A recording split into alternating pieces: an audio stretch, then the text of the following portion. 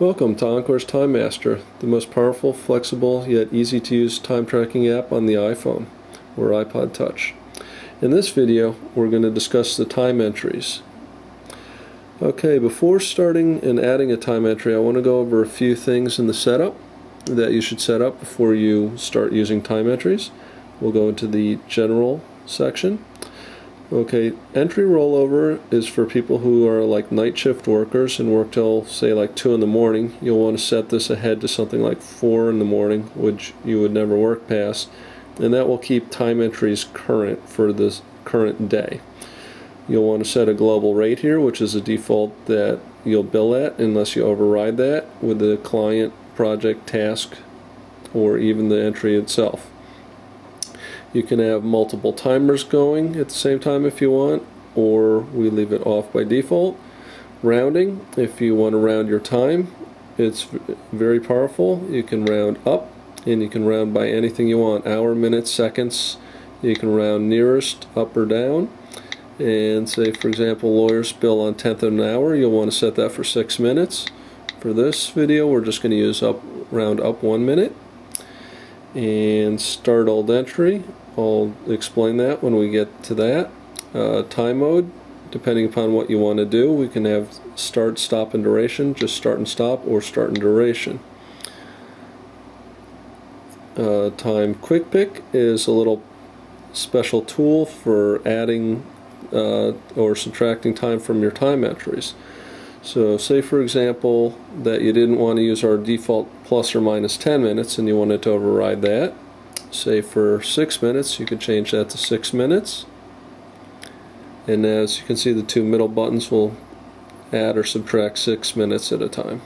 So we're going to set this back to the default of 10 minutes.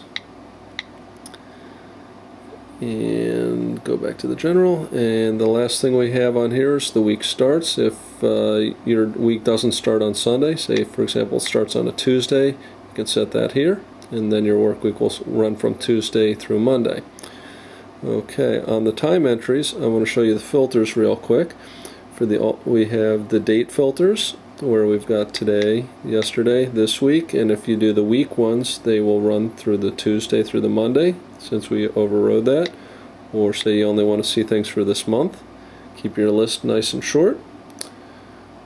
Okay, we'll go back and set that to all dates. We also have entry filters, which we can select the client, or we can select the project, the task, or if you have the optional invoicing module, you can view by invoiced or not invoiced.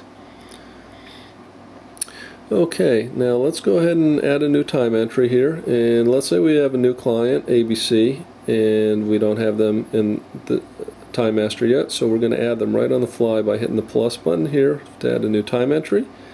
And we actually want to assign them a project, so we're going to actually jump into project first, and they don't have a project yet, so we're going to hit the plus button to add that on the fly and add the project. And let's say we're doing a TV guide app for them.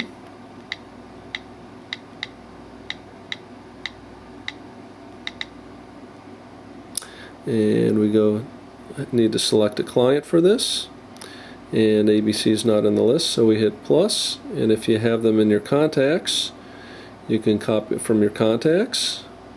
There's ABC. And if you have multiple addresses, phone numbers, or emails, it will prompt you to select the one you want. So we're going to select this work, we're going to select the sales. A note on the names here, we have a short name which is used on the device and also on exports, and then for our optional billing module on the invoice will be the full name, address, and phone number, and the email to who you want to email the invoice to. You can see more information on that on our invoicing module. Okay, so let's say you had if you want to put in a code for this client. If your system on your export requires a code, you can enter that here. If you want to override the rate, you can do that here. Say that we wanted to charge these guys $90 an hour instead of the global 95. We can also override the rounding per client. And if you purchase the invoicing module, you can also set a tax. Say that they were in New Jersey, like the New Jersey tax. And if your time entries are also billable, you can check those, or taxable.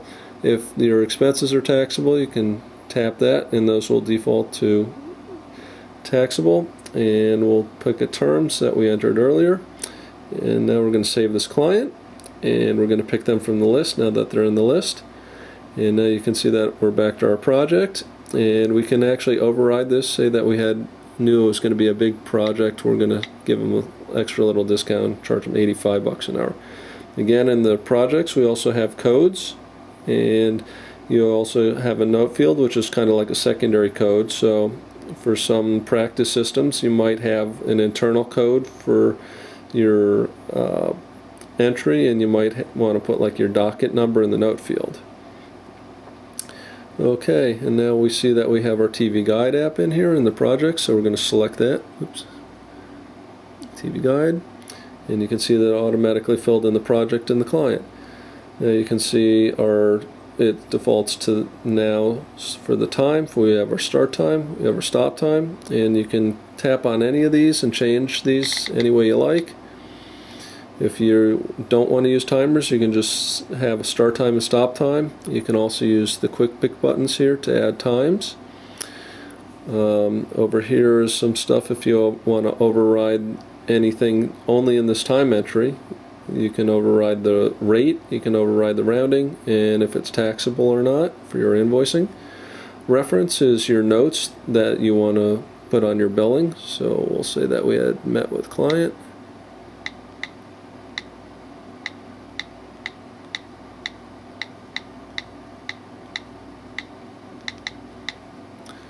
Okay, and we're going to save that. And now say for example you wanted to use timers, you can see that today's entries show up in green. This one's rolling over from 8:10. So we just tap on the green area and that will start our timer. And say for example that you were working with buy rate 2 today and they call right now, so we want to tap on this one. We can start that timer and talk to them. And when we're done with them, we get off the phone, go back to our first project. We can start that, and you can see that the elapsed time is running while the timer's running, and this is unrounded. When you stop it, you can see that you have the round up to the nearest minute on there. So we can go into our time entry, and I also want to note that all of our screens also work in landscape mode if you prefer that. So if you like working with a bigger keyboard when you're in your notes or something like that, you can do that here. And we'll save out of here. And there's our time entries again.